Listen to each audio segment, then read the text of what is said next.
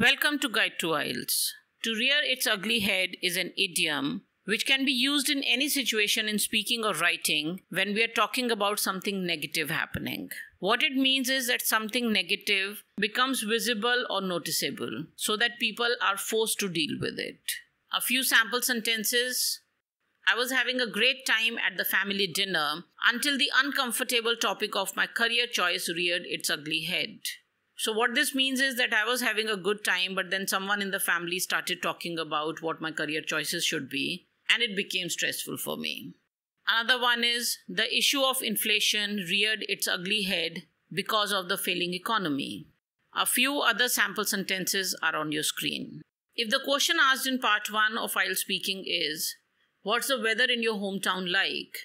And what you want to convey is that the summers are uncomfortable, otherwise it's great.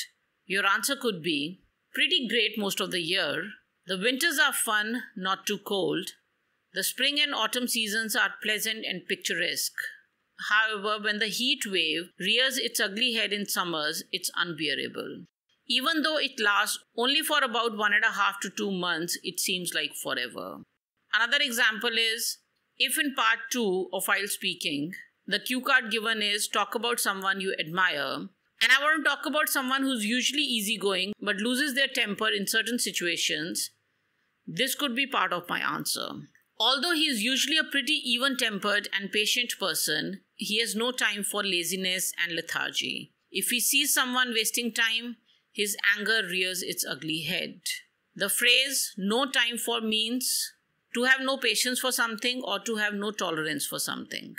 And instead of wasting time, a better word is squandering time. So the last sentence could also be, if he sees someone squandering time, his anger rears its ugly head.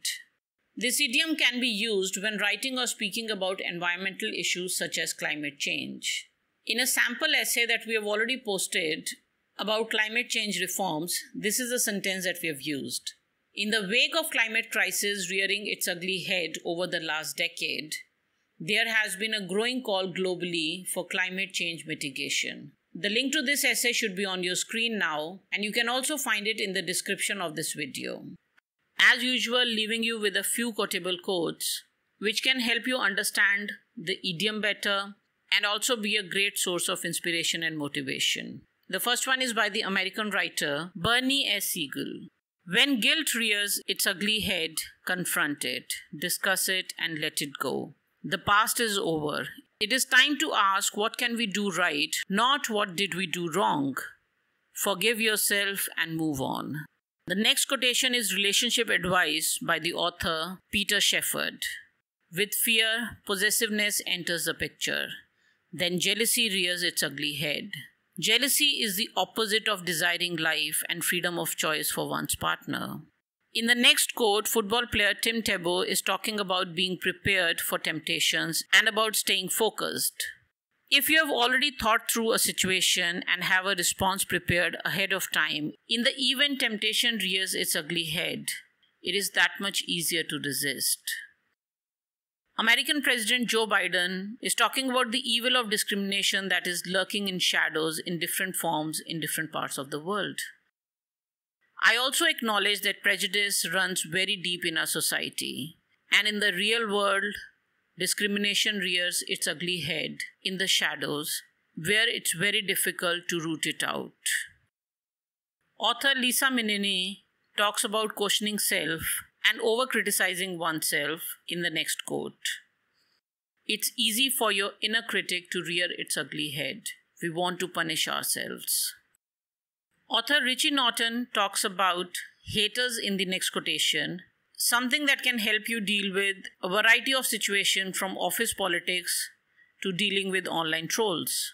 When haters start to rear their ugly head, just play around with them and throw them a bone so they can go away and chew on it.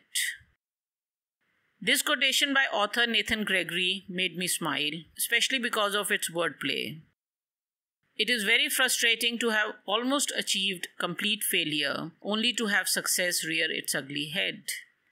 And we end with this quotation by singer and actress Lady Gaga about the bitter truth of people being selfish and about trusting one's instincts. sometimes I get this gut feeling about people.